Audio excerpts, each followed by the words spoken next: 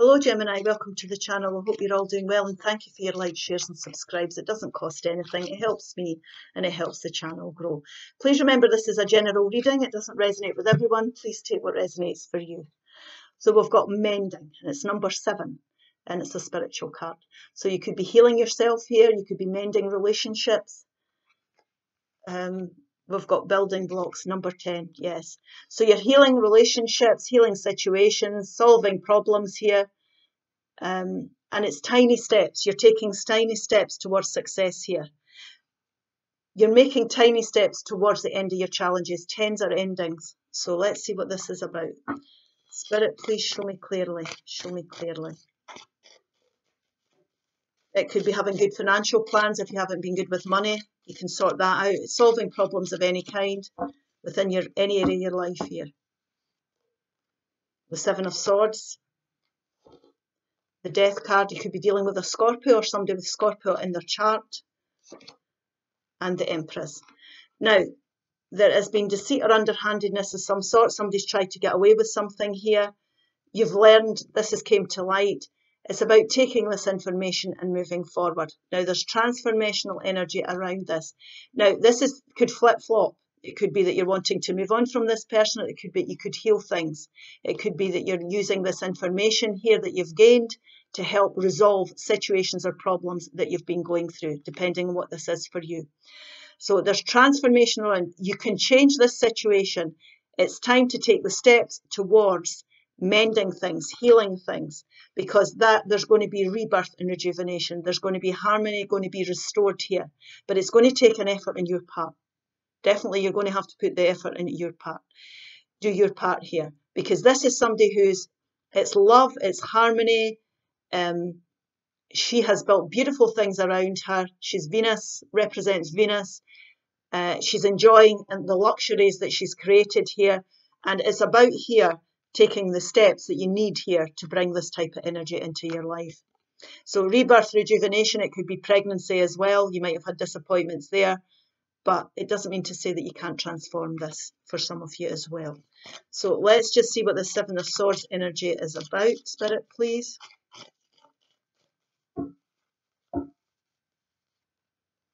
The 2 of Pentacles.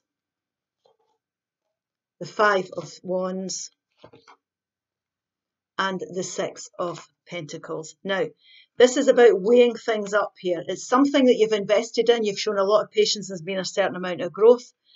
There could have been challenges that have cropped up here. You're maybe going to have to juggle things a bit, weigh things up here, make head over heels decisions. 2s are choices for me, and how we're going to bring balance back to a situation. Don't choose your battles carefully here. If there's been disappointment with someone here, or you feel somebody's trying to get away with something, you're going to have to obviously look at that. But choose your battles carefully. We can change this. This is 5s are change by weighing things up, making the correct decisions. It could be you're juggling too much as well, and that's caused upset here as well of some sort, because this can be taking on too much. We need to weigh things up anyway. We need to, don't listen to other people in this. Don't get involved in this situation. Take a step back. Take a step back, and it could be, like I say, you taking a step back to see the way forward. It's going to help you, ground you. You'll be able to recover from it, and you'll be able to make the choices that's needed here. Don't listen to other people. Don't get involved in antagonistic situations with others and petty squabbles and all these sorts of things. We need to weigh things up here to decide what we're going to invest in. Now, there's change here. Some of you might decide to continue down the path you're on. Some of you might decide that the efforts you're putting in, you've had enough now. You've got to this stage, but you're not prepared to put any more effort in here. And this is what you're having to weigh up. It's your decision at the end of the day. We all have free choice. This is guidance. It's not telling you what to do. So we'll see what the Death card's about. It can be that making, juggling things, making small changes here is going to help rebuild things, most definitely. Because it's building blocks. It's tiny steps towards restoring balance. Yeah, the Devil energy here, the 8 of Wands, and the Page of Wands. Now, there'll definitely be for some of you that you feel you're stuck and held back, chained to something here, and you're thinking about the path you want to take. Once you come from that inspired place, you're going to get the clarity you need. This could be good news coming in. This could be you deciding how you want to go forward, but there's very sudden movement forward. So this could be your mindset as well, thinking you're never going to get over this. You could be dealing with somebody that you feel is toxic. They could have habits. It could be a controlling boss, a controlling person. You feel chained to something that isn't good for you. It will be different for everybody. And it's time to look at this and decide what path you're going to go down for growth. What is best for you here? What am I going to do? You're going to weigh this up here. It'll be a different outcome for everybody.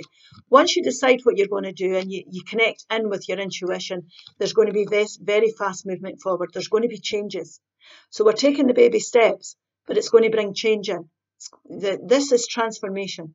Definitely transformation. It's going to transform things and you're going to go forward. So you might need to take baby steps. You might want to plan your way forward here, but don't doubt yourself. Like I say, don't doubt yourself that you can't deal with this. There's nothing we should be chained to because that's not good for you. It's something that's holding you back. But it can be sorted or it can be transformed. It's entirely your shout. Let's see here. Hidden depths. Now, green's healing for me. It's a beautiful green energy of healing here. Something hidden is about to come to light. Now, this could be you realizing something, like we said, perhaps a secret or memory at the back of your mind. When we expose what's hidden, we can become free. So it's about dealing with these things and facing up to them now.